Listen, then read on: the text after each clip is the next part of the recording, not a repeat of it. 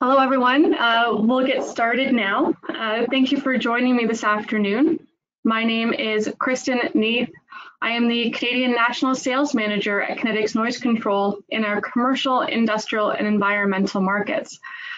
Kinetics Noise Control is based out of Dublin, Ohio. I am located in the Canadian sales branch in Cambridge, Ontario. Today, we're going to be discussing duct silencers. We'll go over the types, performance, and proper applications for them. I won't be taking any questions during this webinar today, but please feel free to leave your questions with the answers.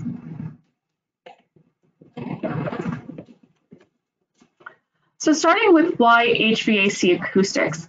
HVAC equipment is a major source of noise inside a building. So it's going to contribute to the overall level of occupant satisfaction within a space. Looking to the outside of the building, that same HVAC equipment can be a noise concern as well. Here we're dealing with municipal bylaws for sound levels outside the building.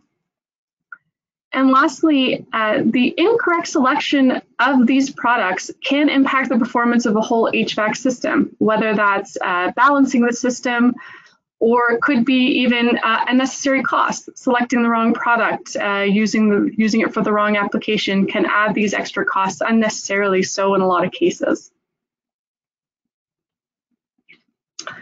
So what is a silencer? Now, I call it a silencer. Some people call it an attenuator. It could be a sound trap.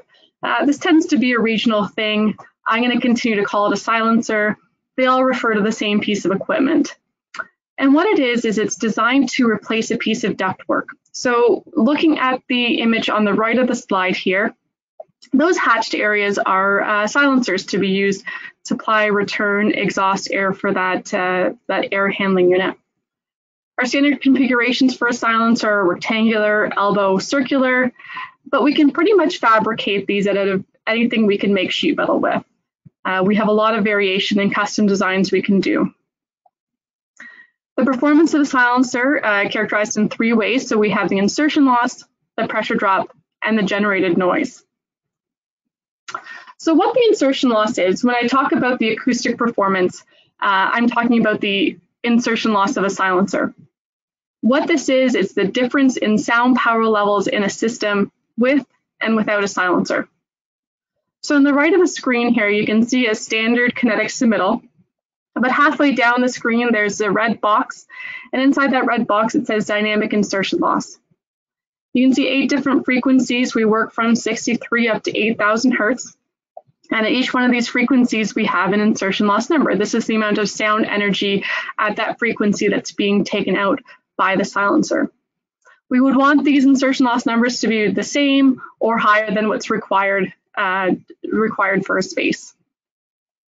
Next, we have the pressure drop. Now, this is the consequence of adding a silencer to the system. You don't get something for nothing. We're creating an obstruction in the airstream by adding the silencer. That obstruction is going to cause a pressure drop. We measure when we list this on our submittals as well. Lastly, we have generated noise. Now, generated noise, the same way that the pressure drop is generated, we have turbulent airflow, we have an obstruction in the ductwork. That turbulent airflow and obstruction is going to cause some noise to be generated. And that's what those numbers are. Now, for the most part, if we look at those generated noise numbers and we compare them to the sound power levels of the unit the silencer is servicing, usually these generated noise numbers are quite a bit lower, and in most cases they're negligible when we consider the sound levels over the entire system. There are some times we do need to consider those generated noise, and that's when we have rooms or spaces that require an NC20 rating or lower. We're looking at spaces like performance halls, recording studios, things of that nature where sound is very, very sensitive. The way we get these performance numbers is through the ASTM E477 test standard. At Kinetics, we use impartial third-party testing. We send our silencers to get tested by an impartial third party. And they use the ASTM E477 test standard to measure the insertion loss, generated noise, and pressure drop. What's important to note here is that the pressure drop is measured under ideal flow conditions, and we'll get into why that's important in a couple of minutes here. This is the inside of a silencer.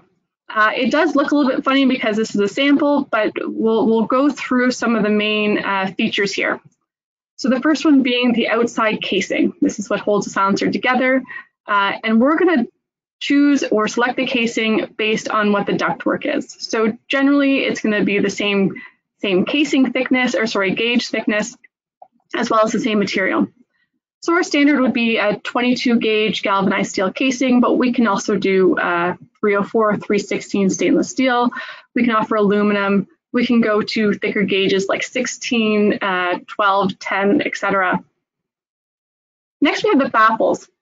Now you'll see the baffle refers to the entire assembly. You can see one big one right in the middle of the silencer and then two on the outside edges. The baffle's made up of a couple components. So looking at first the rounded nose cap, that's right at the inlet of the silencer, and then the pressure regain tail, that's at the other end of the silencer. So the air would flow nose cap to tail. Those are there to help with the aerodynamic or pressure drop performance of the silencer. It's going to help the air flow better through the silencer, reducing the pressure drop of the silencer. Next, we have the perforated sheet metal. Now, that perforated sheet metal is there for two reasons. Number one, it's going to hold that acoustic media in place. It's not going to fly away with the airflow going through the silencer. Number two, we use a perforated sheet metal because that allows the sound energy that's in the air to enter into the baffle and then dissipate with the acoustic media that's inside of there. Lastly, we have the double retainer. Now, the double retainer works because it holds the baffles together, so it sits in what we call the air gap. That's the space between two baffles where the air flows through the silencer. And what it does is it increases the stiffness and rigidity of the silencer, which adds to the overall quality, but it also helps to keep the sound in through that air gap. It's going to having that extra double retainer on the top and bottom of the silencer is going to make the silencer better able to hold in that noise as it's attenuating the sound.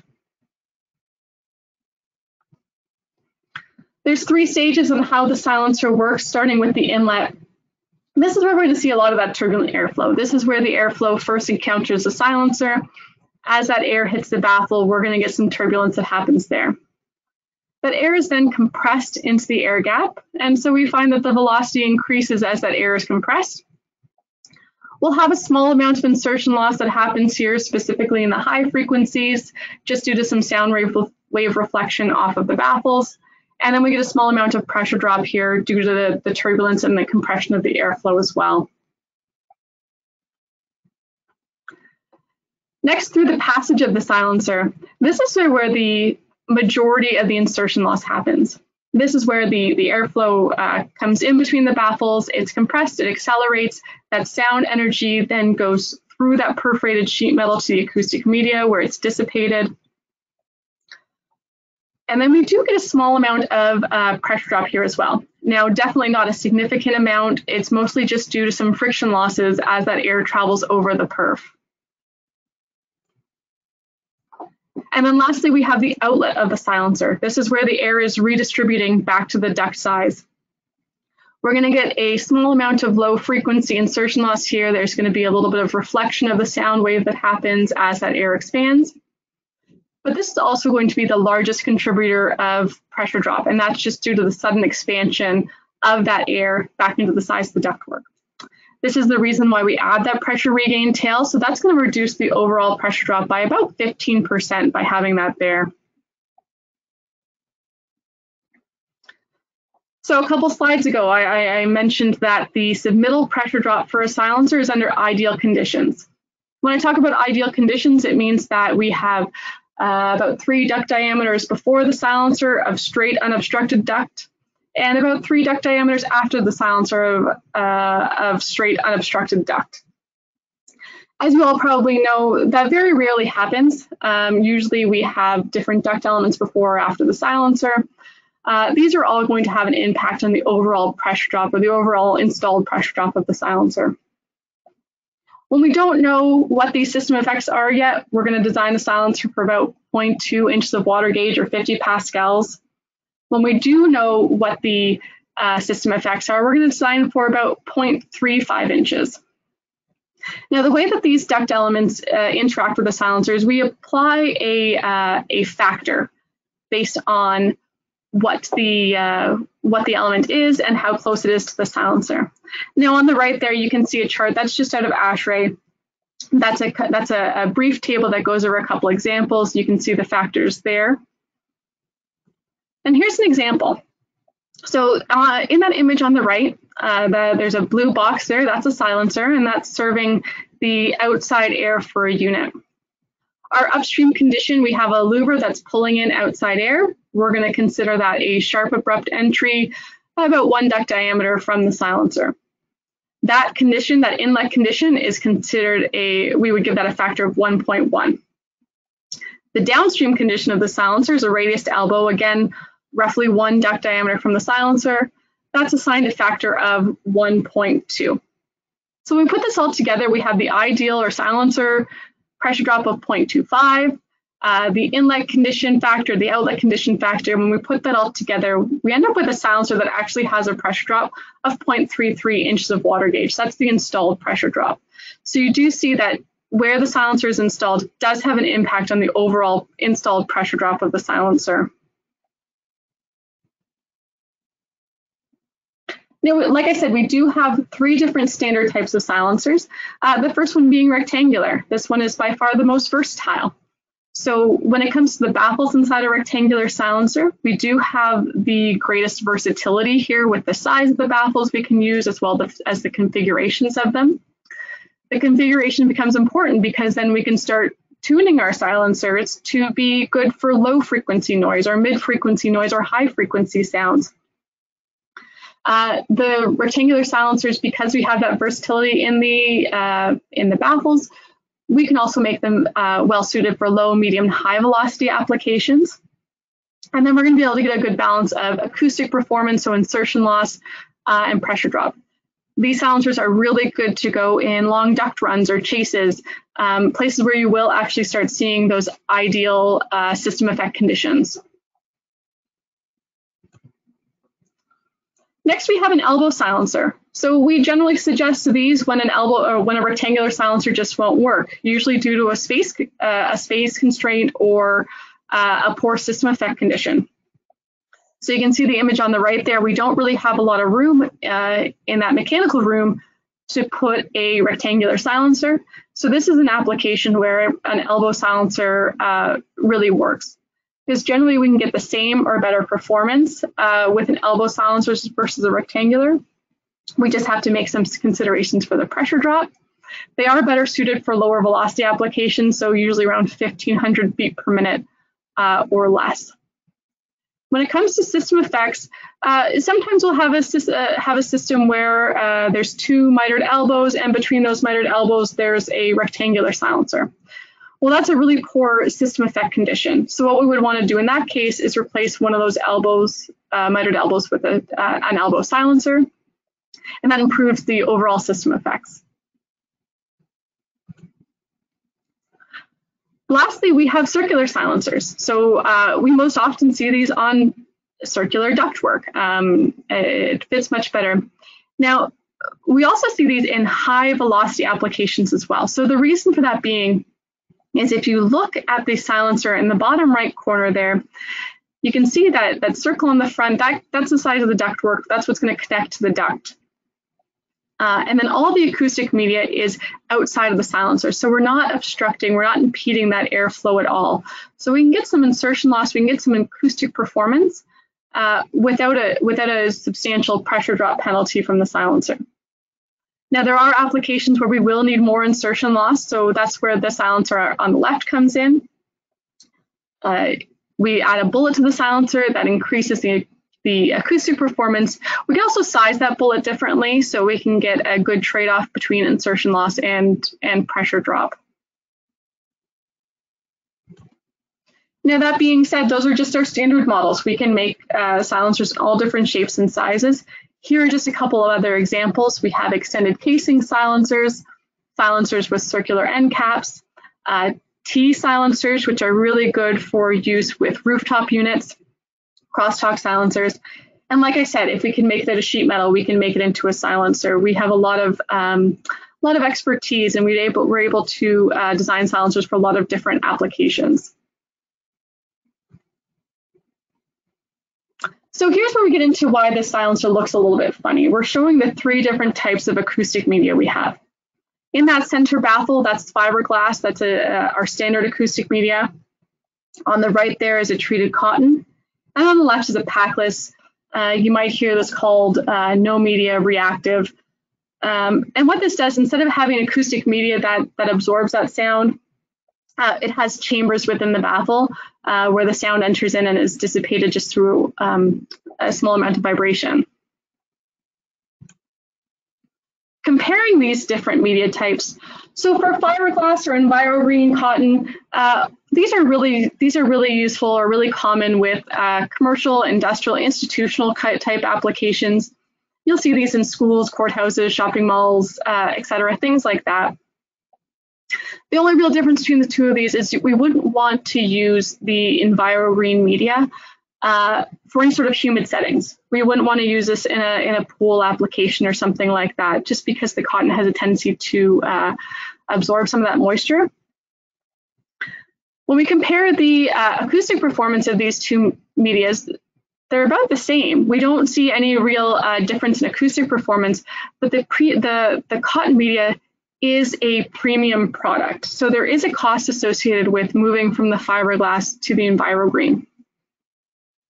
When we compare this to the packless silencer, these are really specialized. The packless are usually reserved for things like operating rooms, fume hood exhausts where there could be some chemicals in the airstream, clean rooms, applications where we would want no fibers whatsoever in that system.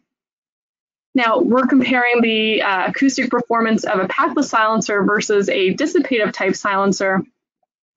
You're going to get a lot less acoustic performance out of this one. It's also a premium product. It's quite expensive, comparatively so. So it's really reserved for those applications that really need it. Next, we look at the media covering. So going back to how the silencer works, as that air is compressed and moves through the silencer, that velocity increases. We have an area of low pressure in that air gap there. It can pull some fibers into the airstream. If velocities get high enough, we can start losing some fibers. Now, that's one of the reasons why we have that perforated sheet metal liner there. That's going to hold the media in place and stop a lot of that shedding from happening. There's actually a study that showed that there's no evidence of erosion or flaking off at velocities up to 10,000 feet per minute. But there are times we would want to consider adding different media linings. So if we're getting to velocities up to 2,200 feet per minute, we might want to add a fiberglass cloth, and that fiberglass cloth just goes between the acoustic media and the perforated sheet metal. And that just stops any sort of fiber erosion at that fast velocity. We would also want to consider adding a liner if we have a hospital grade silencer. And so that just prevents any of the fibers from entering into the airstream. So comparing the different media lining types. So no lining, we're going to see that most of the time. That's going to be most of your commercial building. That's going to be most of your institutional buildings. Your schools, courthouses, shopping malls, office buildings, things like that. They don't require any lining. The media is perfectly protected being behind that perforated sheet metal. As the velocities get higher and we get into industrial applications, we do want to look at putting a fiberglass cloth between the perf and the media. And we look at that around 2,200 feet per minute. We don't see any real difference in insertion loss performance at this point, but we are looking at, again, adding a premium to the silencer by including that lining. Now, as we compare that to the film lining, we want to reserve this for things like hospitals, medical offices, healthcare facilities, even some clean rooms. Comparing the insertion loss qualities of the silencer, again, it's going to degrade the performance a little bit. Now we do add an acoustic spacer, which does help to boost the performance a bit, but we're not going to see the same kind of insertion losses from a film line silencer as we would a silencer with no lining. Again, that film lining does add a premium price to the silencer, so we want to make sure that these linings are really reserved for applications where they're absolutely necessary. Just to reiterate that further, here we have a chart or a graph that shows the difference in insertion loss performance of the three types of silencers. So looking at that blue line is just a standard fiberglass silencer. You can see that especially through the mid and high frequency bands, we're going to get the best insertion loss performance. As we move to a silencer that has a Tedlar lining on it or a film lining, it does degrade the performance in the mid to high frequency bands. And then as we move to the packless, pretty much through all frequencies, we are going to see a degradation of performance. It's just not going to perform as well. So keeping in mind that these silencers are reserved for very specific applications, we don't want to add any unnecessary cost to a project by adding in these premium products. So I want to thank everyone for your time today. Thank you for joining me. I have listed a couple of websites here, so if you're interested in more information on duct silencers or our commercial markets, the websites are there. I've also listed our rep locator, so you can find your local contact. For those of you located within Canada, you can contact me directly, or you can reach me through the Canadian sales email that's listed there. For all of you that are located outside of Canada, please feel free to reach out to Silencer Sales with any questions. As I said at the beginning, please feel free to leave your questions in this webinar, and I will reach out to you afterwards with some answers. I'd like to thank you again for your time today, and have a good day.